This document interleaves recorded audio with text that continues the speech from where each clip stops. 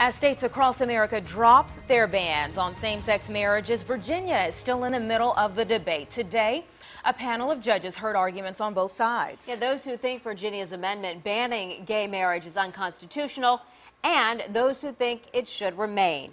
10 on your side's Erin Kelly, just back from Richmond, where that case was heard today. Erin? Well, there were 3 judges on this panel, and one question claims that the ban on gay marriage violates equal protection and due process. But another repeatedly asked questions about arguments that families are stronger with a mother and father. Now these are the days of great trials. Marriage equality now!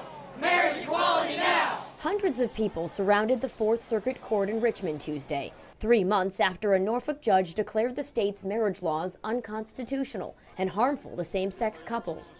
Austin Nimitz represented the team fighting to overturn the lower court's decision. And we're pleased that at the center of the arguments was the right of Virginians to control the destiny of their own times, to continue to affirm the right of every child as much as possible to have both a mother and a father. The issue is not the right to gay marriage or the right to straight marriage. It is the right to marriage. Norfolk couple Tim Bostic and Tony London started it all last year when they tried to get married in Virginia. It's very personal because it's just about, I love this man and I want to spend the rest of my life with him, and I want to make sure that if something were to happen to me, that every protection that I can offer him as the man who stood by me my entire adult life for all intents and purposes, that he is taken care of. They were joined by 2 women and their daughter, hoping to get their California marriage recognized in Virginia. It is my greatest hope that because of today's hearing, Virginia will finally acknowledge what everyone else already knows.